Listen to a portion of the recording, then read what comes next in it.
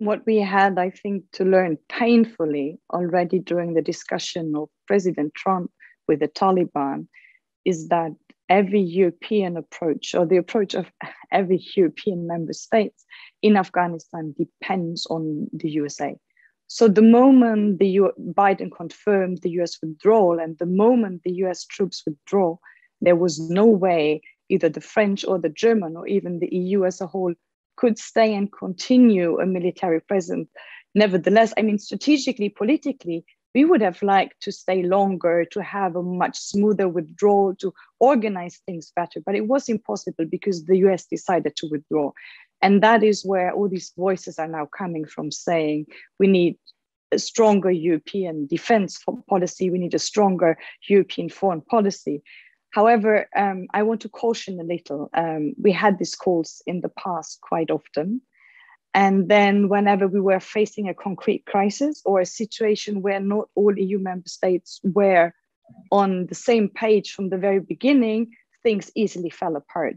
And even here we saw, you mentioned the European Union, so the High Representative Borrell, but also Charles Michel, Ursula von der Leyen, they were very silent. And only on Monday we had a statement from only 25 EU member states. So those who watched it carefully realized there are two missing. And as long as we have this anonymity procedure in the Foreign Affairs Council, I think it will remain very difficult to have a strong and own European Union stance in any of these tricky situations.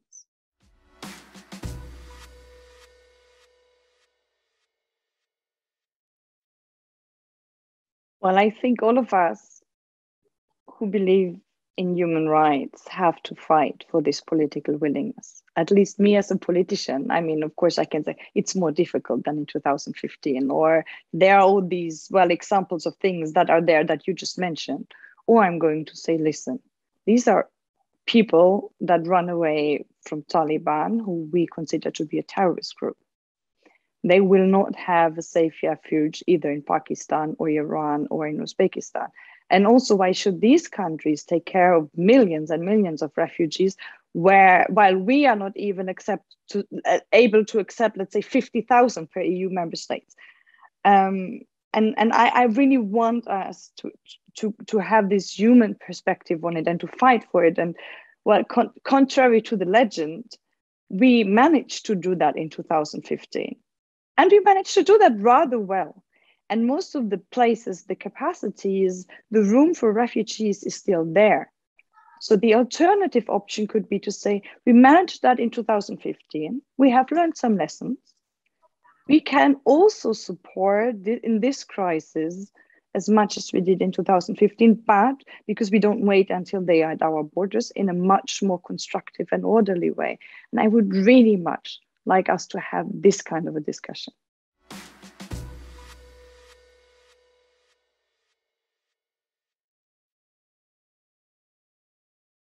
Given the situation in which we are now, with the troops being withdrawn and also our room to negotiate with the Taliban being rather limited, it would be very difficult, to be honest. The Taliban have issued a statement this time that they took over power, that they will protect the women's rights according to the rule of the Sharia. Well, there are many different interpretations of the Sharia, and also already back in the 90s with the very, very repressive regime of the Taliban, they have based that also on the rule of the Sharia. That was their point of reference back then. So it doesn't give me too much of a confidence that it will be better this time. I nevertheless think all the possibilities we have in terms of conditionality, in terms of reminding them of their word, in terms of increasing pressure, we need to use it. And the more countries we are putting this pressure on the Taliban, so if we are 27 EU, plus UK, plus USA, plus Canada, plus Australia, plus Japan, this makes us quite big. There we can have, if we all agree on making this a priority, we, I think, can still have some impact, because the Taliban, they will need money to run this country. Of course, China and also Russia have already kind of stepped in, but in the long run, they also cannot sustain the Taliban. And here I think we have to put pressure on Pakistan. Many people in the recent discussion have forgotten the destructive role of Pakistan in all of this. And we need to be very clear that all kind of economic support beyond humanitarian aid, that doesn't go through Taliban, that goes directly through the organizations. So everything beyond that has to be based on conditionality. And the other aspect is we need to protect those women that I think rightfully fear for their lives. Many of them are still in Afghanistan. They want to get out. They don't get visa. The main problem there is that if you don't have an orderly resettlement progress, it's the strongest that make it out. So it's even the women that send their men to go first, because they can't go with the kids, for example, to all these checkpoints and stuff, and hope that they would take them in.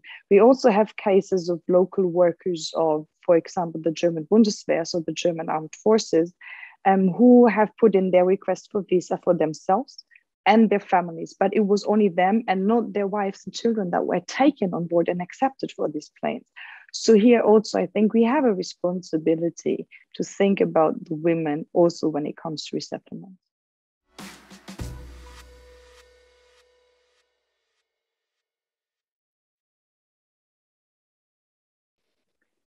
I don't think that the Western community, if it still exists, that's an issue for another discussion, should recognize the Taliban when they form a transitional government as they announced, and it is based on democratic procedures. Well, you could consider that, but the Taliban, even their leadership in their PR press conference said there's not going to be democracy in Afghanistan.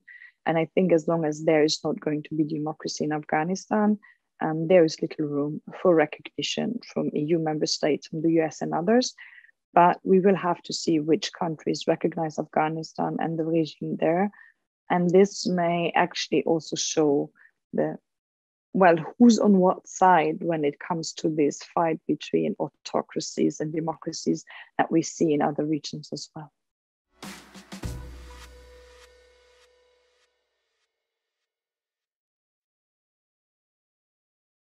We have clearly seen that they can be more adaptive in their tools. They have also negotiated with the US, who has been like their biggest enemy, but they agreed to negotiate, well, for their own purpose. And now they speak a nicer English for their own purpose. They have this human face for their own purpose. I don't think that their purpose has changed. And I would be happy if I'm wrong. So I would be happy if they have really changed and if women can really go to school and if women can really be news anchors and stuff. But the first things we see on the ground, we see that they raid houses of people who worked for the international community, that they kill women. They have just today told the female news anchor of the state-produced television that she can no longer appear in front of the camera. So, I mean, they will be judged by their actions and not by their words. And if I look at their actions this time, they are already compromising the nice words they put forward in press conferences. So I wouldn't give much for their words.